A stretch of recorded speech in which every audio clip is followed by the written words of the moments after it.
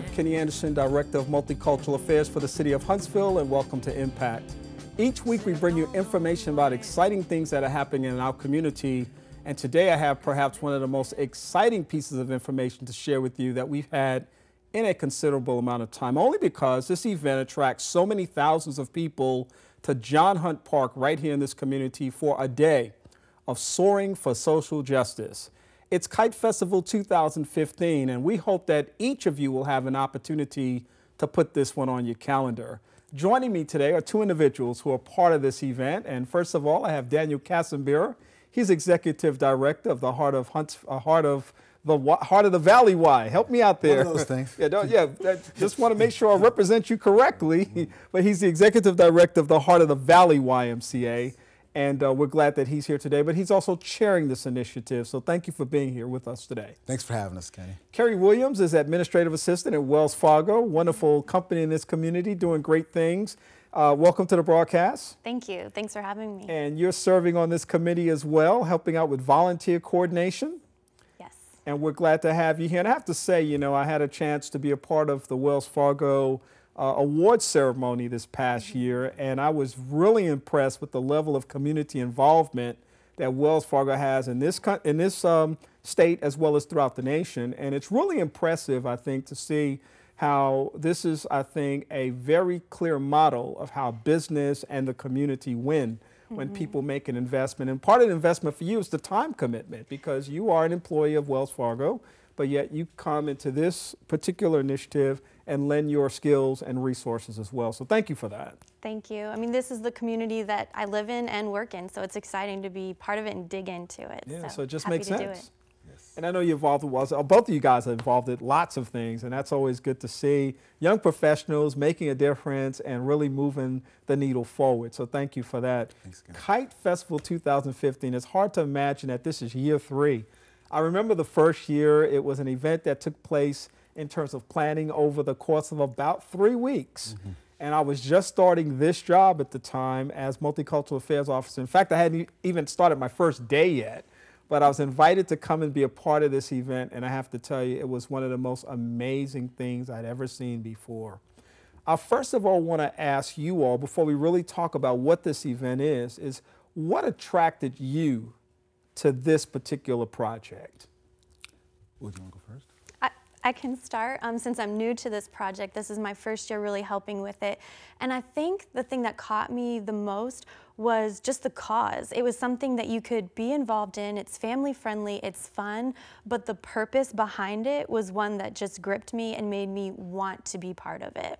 Soaring for social justice, really just supporting the community and the people of this community was something that felt that you could really make a difference and be empowered in and join with something bigger than yourself. Yeah, and I know that you've been working on some other projects as well that are designed to bring about some synergy in the community, to focus on various cultures, to recognize and affirm and appreciate and value all of the many different people that are part of the city. And really the Kite Festival is something that does that. Absolutely. And with it being its 3rd year, it's something that's gaining momentum, that's already established, and you just can't help but want to join with that, what's already in motion. Yeah, Daniel, what attracted you to the project? Well, you know, for me, I always kind of look at things before I get involved with them. First, personally, is this something or a project that if something would happen to me and my wife, or we wouldn't be able to be involved as much in the community, would my children be involved with that, and could they be involved with something positive like that? So that's first thing.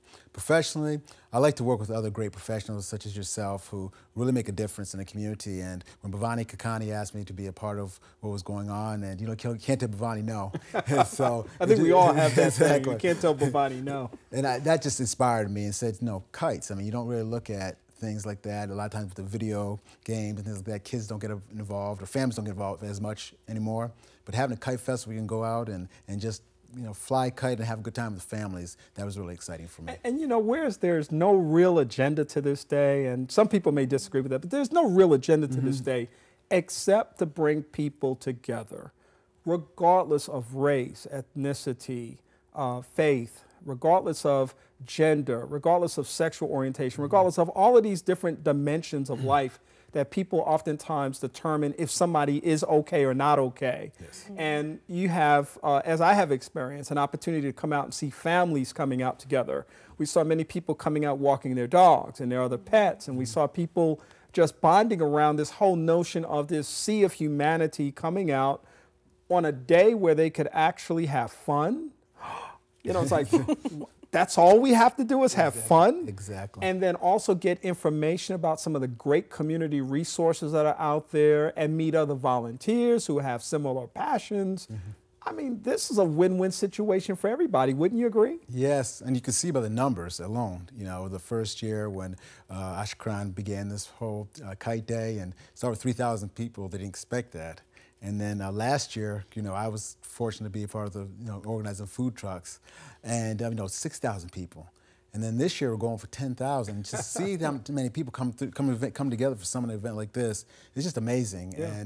And to see, as you said earlier, different families being involved, you know, different ages. It's just amazing. Huntsville's, I would say, a fantastic community, and just adds to it. And it's one of the biggest events that you'll see in our community. It really is one of the biggest events, and I think that's even more why organizations like yourself, the one that you all represent, as well as all the other ones that come to the table. I want to affirm what Daniel has said a couple of times, that AshaKiran was the lead organizer for this event some 3 years ago now.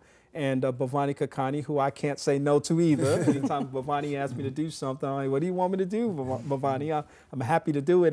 And likewise, it's a mutual relationship, because we're both very interested, as you all are, in the quality of life in our community. And you have a person who says, and an organization that says, why don't we just have an event where we're not really voting on anything, where we aren't really, you know, selecting something or deciding on something. We're simply coming out to say that there's value in being who you are. Exactly. And that you come out, and the whole theme of soaring for social justice, can't we agree on some common themes like togetherness, fairness, you know, unity? Yes. You know, can't we agree on these very basic fundamental principles of life that really make things better for everyone? And that's really what this thing is all about. Now, you throw in the idea that people get to do something that really connects with my inner child, and that's fly a kite. You know, it's like taking me back to New York City back in the day, when I used to go out in the park with my dad and say, let's fly the kite. And it was one of the most fun things to do, to catch a breeze. It's like a surfer catches a wave. Yes. When that kite catches the breeze, man, it's all over. It's all she wrote. Yes. And so not only do you have this one person experience, this experience that may be unique to me, but now you've got thousands of people out there doing lots of different things. This is really a one-of-a-kind event that we thank AshaKiran for birthing in this community and taking a lead, but they've also shared it with the community, and I think that's one reason why all of us are engaged in this process now. So 2015 is upon us, and we're real excited about this event coming up once again. And as you said, Daniel, it's been growing. I was there that first year, 3,000 people showed up. Last year, almost 6,000. This year, you're pushing for 10. And on a beautiful day or not, I believe you'll get it, because the word is already out, and people are already talking about Kite Festival 2015. I'm brand new to the process. What do I expect when I come out on that day? Well, first of all, you expect great weather. That's what we want. That's right. We want great weather. But also, you're going to have numerous volunteers that are going to here to serve you. We're fortunate with our committee. You know, I'd say I'm blessed to be the chair this year. But to have a group of leaders that say, I want to give up my time to make this work for this particular day. So you have people there to serve. And anybody can volunteer. So that's one thing we'll let people know at the end, if they want to volunteer, how they can contact somebody. Yeah. So. Absolutely. Then also we'll have probably about 10 to 12 food trucks there, so you'll be able to purchase food, which is basically the only thing you got to purchase that day. Everything else is free. And we know that food trucks have been a big hit in Huntsville. Yes. I mean, 6,000 people on Church Street in downtown Huntsville on a Thursday or Friday afternoon. It's been an amazing experience. Exactly. The old saying, if you build it, they'll come. Yes. I guess if you park it, they'll come. Exactly. They'll come. And the food truck has been a big hit here in Huntsville, so that should attract several thousand alone, right? Thank you, Chad Emerson, for his vision. So I appreciate that. And then also on that day, we'll have a variety of vendors there. We'll have a variety of nonprofits. Last year we had over 80 nonprofits and vendors. We'll have some kite vendors there. We'll have just a variety of different activities going on, demonstrations, we'll have great entertainment, great MC. So we have a lot of different things going on that we're excited about. And last year and probably again this year, Huntsville Drumline will, of course, grace us with their presence, who, those young people, and Angela Walker, those young people just do an outstanding job. So we're just excited about all the great things happening. Yeah, and I heard that the Stickmasters, who are the Huntsville Drumline drummers, were invited to be a part of the inaugural parade in Montgomery just a few weeks ago. And that's a very exciting thing to know that they were actually hosted or sponsored by one of our local congressmen. Yeah, Mike Ball, And I think that's a great experience for them, one that they'll never forget, but I think it's, again, an indication of why this community works so well in so many ways. Now, you mentioned nonprofits, and I just wanted people to know, to kind of get a sense, over 80 different nonprofits last year. That's a lot of groups. And I would dare to say that's a sampling of the number of groups in this community. You're a big nonprofit guy. You've been out there working with them for many years, and I know you're a big United Way supporter as well. What kinds of information will be available for people that come out and are part of this? Okay, well, I'll answer that. Well, one of the things that you'll have, like the Y will be there as a representative handing out great Y information. You'll have places like Big Brothers Big Sisters who work with mentors. You'll have the Huntsville Community Drumline, which I shared earlier. So you'll have a variety of different people. AshaKiran will have a table set up. And they'll be just sharing information about their services and doing what kinds of things? Services, and each group will have at least 2 individuals there at the tables, and they'll be providing demonstrations. United Way will be involved. They do the children's activities. We'll have a variety of different, they'll be sharing education as well as information on what's going on in our community. Okay, so people will be able to come out, and I don't know about this particular resource in the community. And so I come past the table, there'll be somebody there that can probably give me a brochure, discuss a certain program to me, help me learn how to get connected to a type of service that's out there that can improve the quality of my life. And so as a consequence of being a part of this, people can be so much more informed and better equipped coming from this process. And there's so many things in Huntsville area that I don't even know about.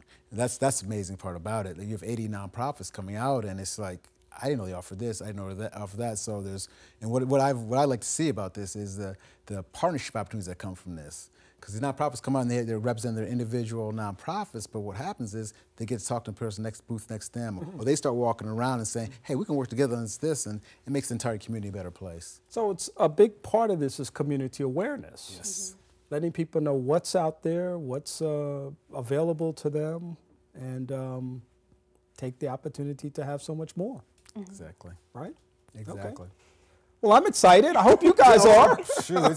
I'm overwhelmed by everything that's going on with this. It's just amazing to see a group of leaders and the vision, group of leaders come together and just impact so many people in the Huntsville area, and we're just doing our part. So it's exciting. Good. It's exciting. You got some kites there too, and I guess that's a sample. Why don't you just hold that up, grab one, and just kind of, now you're going to actually have these for sale at the event. And so people can come empty-handed if they want, but they can actually take this as an opportunity to fly that kite that they've had a chance to perhaps purchase recently or put up for storage since last year, and they're waiting for that big win, that first big win of the year to come up and fly it one more time. But it's really amazing. There's a designated area, of course, where kites can be flown, but I mean, the sea of kites that one witnesses as a result of coming out to this thing is a really, I think, it's a motivating thing to see it, because you've got this sense of freedom, I think, and the whole experience speaks to something that goes beyond just a day. Again, it's this interconnectedness that, and I'm kind of sharing my experience, that interconnectedness of seeing all these different pieces of the community come together under one roof per se, even though it's not necessarily a roof, but it's a building where some people are, but it's also the outside stuff that's going on. But in this one space, you've got these thousands of people occupying this one space, and that space actually creates opportunity. It creates a sense of hope. It creates a sense of how this community works. And because of that, you have this wonderful opportunity, I think, to really help people see and appreciate why Huntsville, Alabama? It's a question I get asked a lot. Why Huntsville, Alabama? And I'll start, naming one thing after another. And they'll say, really, and I could probably work for the CVB, Visitors Bureau, because I love the city. I mean, we've got so many great things going on here. And when you talk about social services, this community does not have a shortage of people who want to help. Yes. This community does not have a shortage of opportunities to make a difference in somebody's life. Absolutely. And across the board, whether I'm talking on this TV show or I'm talking on my radio show, working in my job, walking through the community, connecting with people at various levels, it's just an opportunity to see just how great this community really is. It's interesting you say that, because when I moved to the Huntsville area about 4.5 years ago, I wanted to get involved. And one of the people that talked to me told me that she said, be careful what you ask for, because people are always looking for opportunities to get you involved, and there's so many great things happening here. So anybody who wants to be involved, it's open to anybody. So we don't turn people away. We want you to make sure that everyone can play a role with the success of this day. It's all volunteer driven. And it's great to see hundreds of volunteers coming out and just giving back to the community, spend 4 hours of their day just to be and make a difference. And when you talk about looking at a sea of kites up in the air, it's amazing. So people aren't looking at each other and looking at differences, looking at who doesn't have this, who doesn't have that. What part of town are you from? Exactly. What's your native heritage? Yep. It doesn't matter, because people are looking at, wow. Yeah. And it's amazing to see other people helping other kids get their kites up if they can't get. It's just an amazing day.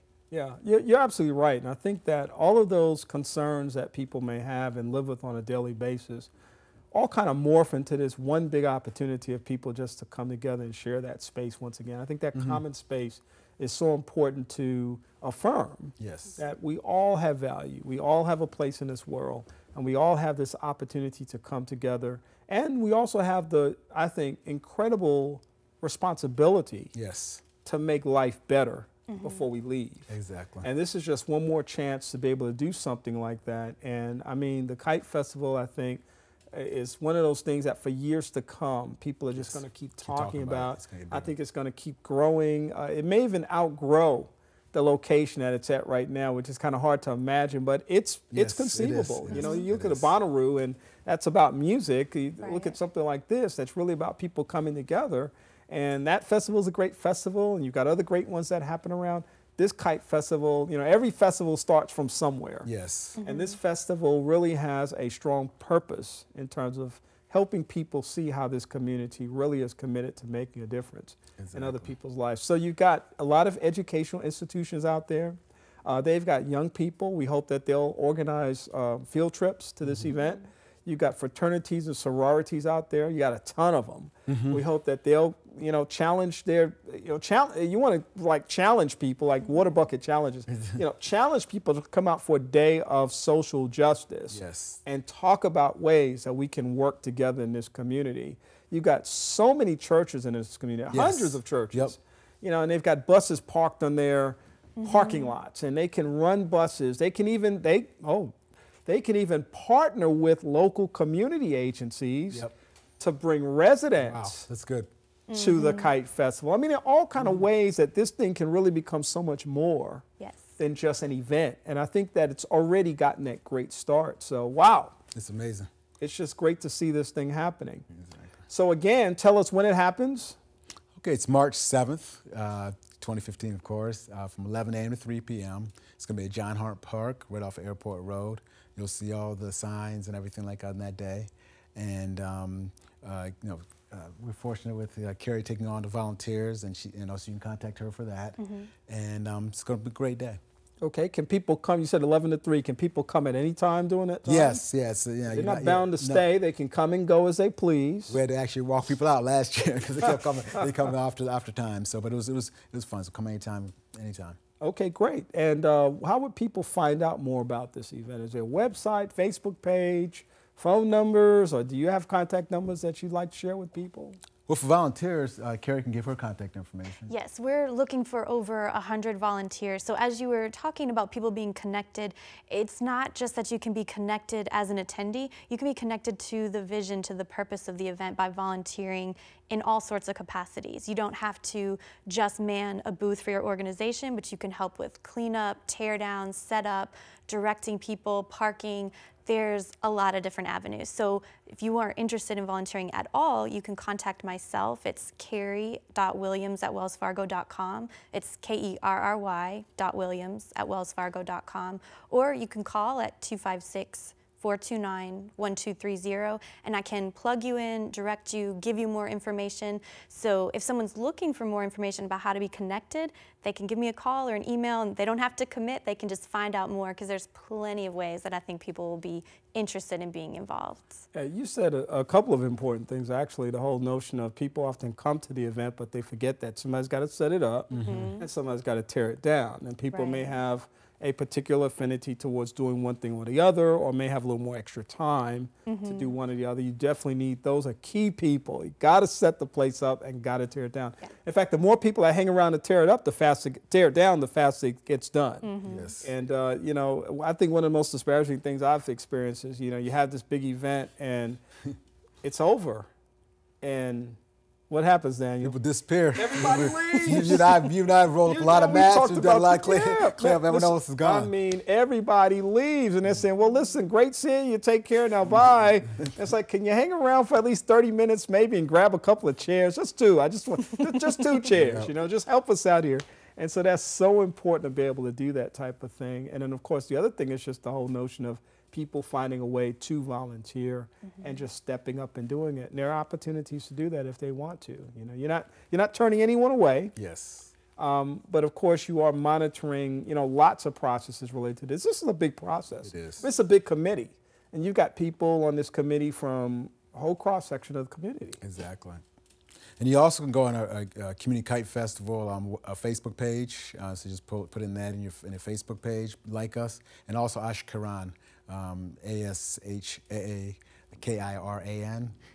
They're go on the website as well, and we have information about that. AshaKiranOnline.org. Yes, I log in so much. Yes. I remember, and I write Bhavani so much. Yes, yes. I just remember this AshaKiran Online. That's AshaKiran online, all one word, .org. And people can, of course, find out about this festival. They can get lots of good information about what's going on. And all the great services AshaKiran offers as well. It's culturally sensitive services for anybody dealing with violence, domestic violence, or whatever type of things, and they offer those services as well. You're right. As an agency, that's true. And then they're very supportive of those other agencies that provide lots of different services for people throughout the community. Absolutely. So it's a wide-ranging, comprehensive, this event is wide-ranging and comprehensive extension of the work that they do, and it includes so many other people around the community that have common interest and common goals, which of course is very important. So this is a family-friendly event, and we're looking for lots of people. Yes, at least 100 volunteers. We're expecting 10,000 people, so we will definitely be recruiting volunteers. You're not cutting off now. You're not going to get 100 and say we don't need 101. No, at least 100. Yeah, you may have a group of 25 or 30, even 40 or 50 that say, you know, it's one group that says we want to come out. So. Exactly. And this is a great way, again, this is a fun thing. It's not punitive. It's not horrible. It's not tiring. It's a fun thing. Exactly. And I would imagine you're going to get hundreds of volunteers. I don't know if you're working with the Volunteer Center at the United Way either, but I think there's some connection there, and that, of course, can help generate some interest too. So that's another place people can connect. Yes. They can go to MadisonCountyCares.org, and they can get information about the Volunteer Center and volunteer opportunities, which the Kite Festival would be one. Exactly. And we certainly hope that people will take full advantage of that. So. And I'd be remiss to, not thank the City of Huntsville as well, as have come on as partners in this. So AshaKiran and the City of Huntsville have partnered with this, and Kenny, you spearheaded that with the multicultural affairs. So thank you for having that happen, because you're a busy man, as I always say, I'm a businessman in Huntsville, but you make it a point to make this a priority. So thank you. Well, for me, this is a no-brainer. It's what we do, it's what we should do, and it's really, at the end of the day, what matters. So I'm just happy to be a part of it, happy to work with the very qualified, passionate people as yourself, and let's just make it happen. Yes. Again, what's that date? March 7th from 11 a.m. to 3 p.m. at John Hunt Park, and we look forward to it. All right, and lots of contact points. You can contact the website, Yes. AshaKiran online. They can go to MadisonCountyCares.org. They can go to the Facebook page. Yes. You can find information, and we'll keep putting it out there as well through our channels as well. So. And through our news stations, WHNT as well is a supporter also. That's right, that's right. Daniel Kasambira, he is the Executive Director of the Heart of the Valley YMCA. I'm going to have to get used to saying that. Hogan Family Branch. And Hogan Family Branch. thank you to Jerry Courtney, the new CEO, who's doing a fantastic job. All right, that beautiful facility out there. And Kerry Williams, Wells Fargo Administrative Assistant, thank you for being here today. Thank you. I want to thank you for being a part of our broadcast, and we hope that you've learned a lot about Community Kite Festival 2015. It's coming up March 7th. I hope to see you there. In fact, promise us that you'll come and you'll find Daniel, you'll find Kerry, you'll find myself, and you'll say, I heard it on Impact, and I came out, I brought my family, I brought my friends, my relatives, my loved ones, to be a part of this awesome, awesome event. We're going to fill John Hunt Park that day with a lot of promise, a lot of hope, and a lot of opportunity. We'll see you soon on our next edition of Impact. I'm Kenny Anderson. Have a great day.